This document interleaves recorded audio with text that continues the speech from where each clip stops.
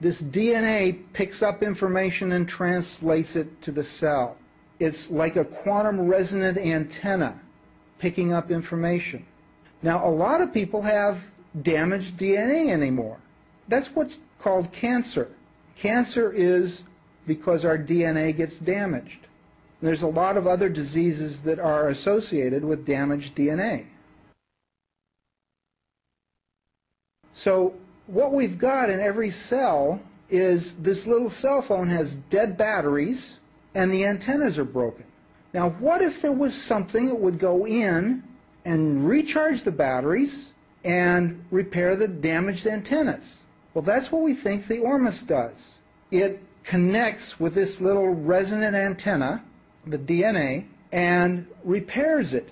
And it repairs it to a non-physical template, to sort of the spirit template, the non-physical pattern of the internet or the implicate order. These ORMUS elements also can bring in energy.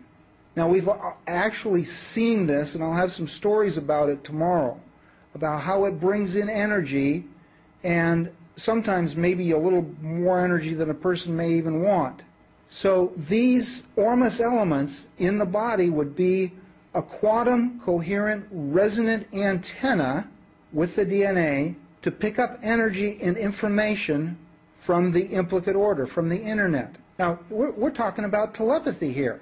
We're talking about instantaneous communication. We're talking about prayer. We're talking about all of the different mystical terms that people use when they talk about the connection between people and God or spirit. These ORMUS antennas in every cell would in effect provide a direct, instantaneous connection to everywhere at once. Now, if such a thing were true, there should be some evidence of it. And we'll be seeing some evidence in a minute. So there's an incredible communication system between the cells of the body. So when the ORMUS gets into the body, it repairs the DNA, it reestablishes the communication with spirit, with the non-physical DNA template that a Russian scientist named Vladimir Poponin described in his paper on the DNA phantom effect. What he did was he and his colleagues in Russia, and they later replicated the experiment in the United States, they took some DNA and shot a laser through it. But first, they shot the laser through the empty air, nothing in it, just through the air, and they measured the interference pattern of that laser on a target. So that gives you the interference pattern of the empty air. Then they shot it again through the DNA, and they got a different interference pattern. That was the interference pattern of the DNA. Then, just to check up, just to make sure that they did everything right, they shot it through the air again. And guess what? It didn't match the empty air, it matched the DNA pattern. The second time they did it through empty air, it still matched the DNA pattern. There was something in that air, although the air had all changed. It was all different air.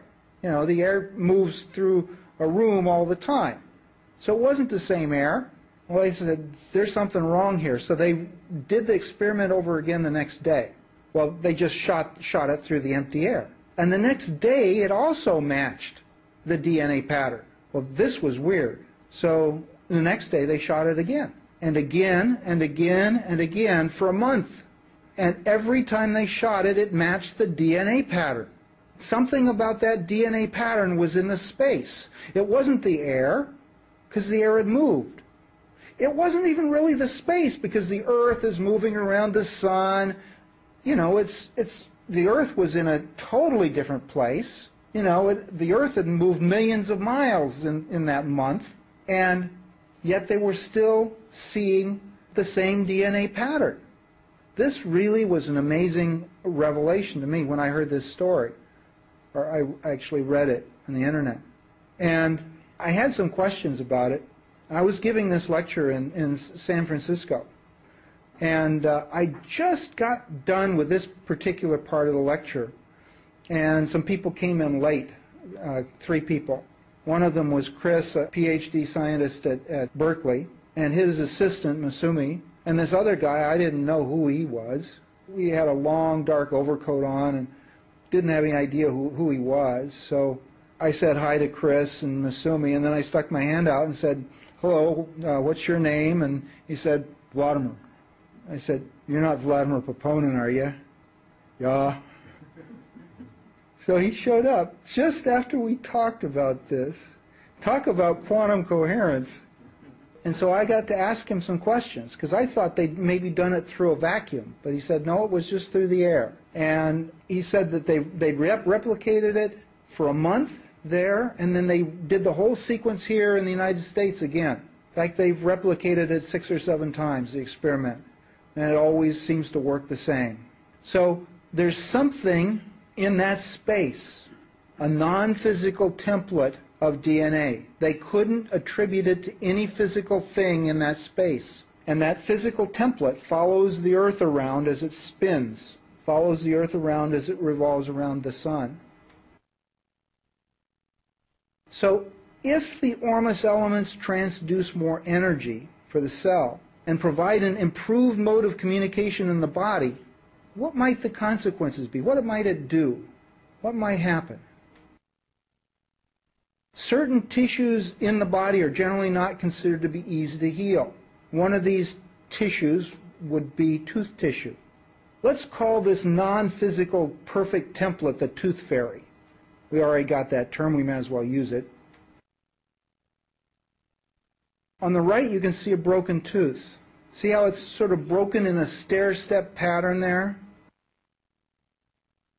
Here is the same tooth after ingesting ORMUS from magnetic trap water for 2.5 months. See how it's filled in? It's no longer a stair step, it's kind of a slide, filled in on a diagonal. And there they are side by side, so you can see them, maybe a little bit better view of them. There's also some evidence that the ORMUS materials are reversing some of the effects of aging. One of the particular ORMUS elements that has been linked with this is ORMUS copper. There's some people that are claiming that their hair color is coming back. For example, this fellow, that's me. That was in 2002. You can see how my beard is almost completely white. Just a little bit in my mustache. And now you can see a lot of dark is coming in on the edges here. Right in here, a lot more dark in here.